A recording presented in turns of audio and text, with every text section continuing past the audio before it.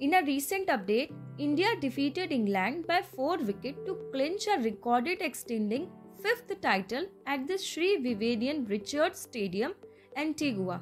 India added the 5th title to their collection, having previously won the trophy in 2000, 2008, 2012 and 2018 respectively. Yash Dhull becomes the 5th Indian captain to win the title after Mohammad Kaif, Virat Kohli, Unmukt Chand and Prithvi Shaw.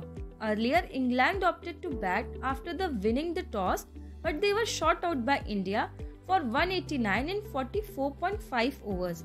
India chases down the target of 190 within 2.2 overs to spare.